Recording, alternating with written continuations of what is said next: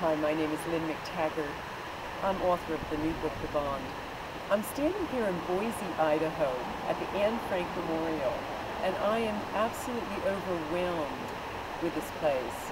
It's a place of collective energy for human rights, and it's surrounded by all kinds of quotes, Mahatma Gandhi, Anne Frank herself, and even Dr. Seuss.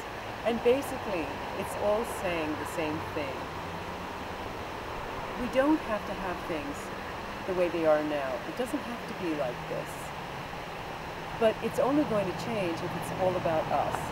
And it's not about big people, the people in charge making changes. It's about you and me. It's about here and now. We know there's a better way. We all know there's a better way. And all we have to decide, all we have to do is have the belief that it doesn't have to be like this, not for one more day. Thank you.